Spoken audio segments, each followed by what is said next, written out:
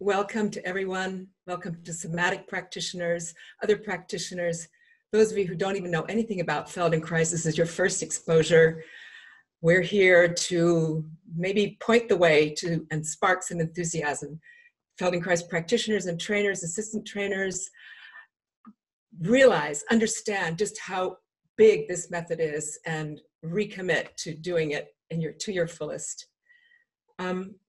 Somatic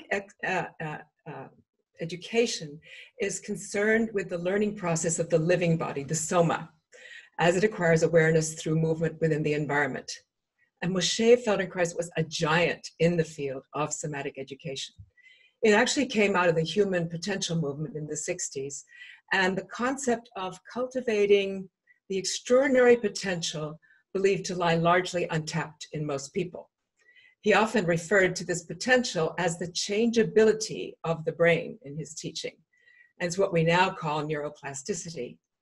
Turns out he was in fact one of the first neuroplasticians. He said, what we consider possible or impossible has nothing to do with reality because we behave like small babies having a huge brain and only using a small bit of it. We distinguish Feldenkrais from other somatic education systems by focusing on learning through movement and the brain. It is not a science, even though its founder was an accomplished scientist. It's first and foremost a learning method. Maybe this definition might help you. Feldenkrais is an embodied process of learning through movement with awareness, leading to improvement of the self-image, coordination, and action. We inquire into our experience in this way that we learn the Feldenkrais method. In fact, we do not learn from our experience, we learn our experience, says Anat Baniel. A little bit about Moshe for those of you who don't know his life story, and maybe even those of you who already do, just to appreciate just what an extraordinary time that he lived in, a tumultuous time. And he was always really curious and intrigued to find ways to enhance his own body's capacity to survive, to thrive under very difficult conditions. And his life events brought him to the creation of his method. So let's look at some of these concepts and how the Feldenkrais can then assist with well-being, biological fitness, and some robustness here. Now, first I want to just define biological fitness. Jeff Haller, I think he was the one who first mentioned this concept to me, and he says it's a functioning in any environment or context. So it's more than just, a muscular or cardiovascular fitness. This is different. This is how we can create options where we can increase our biological fitness and be functional in new and shifting contexts. I think it was something that Moshe talked about too, and I think that Cynthia talked about it too, about the flexibility of the brain, the flexibility of our actions.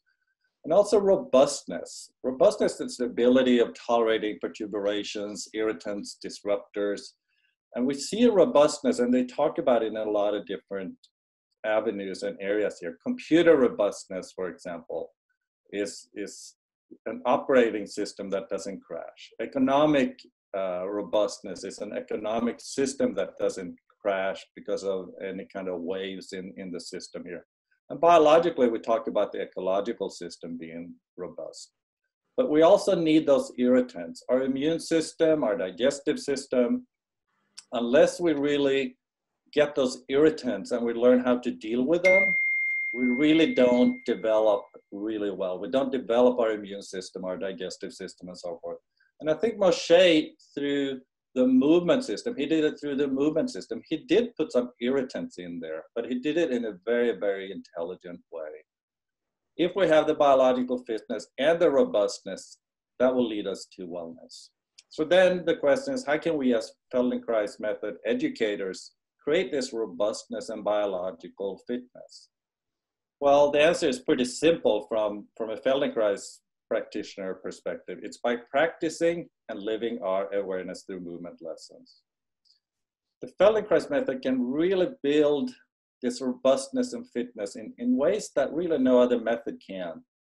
If you really look at how Moshe tied together these awareness through movement sequences, he did it in a way that was really coherent to allow for the nervous system to create options that will lead to robustness and fitness.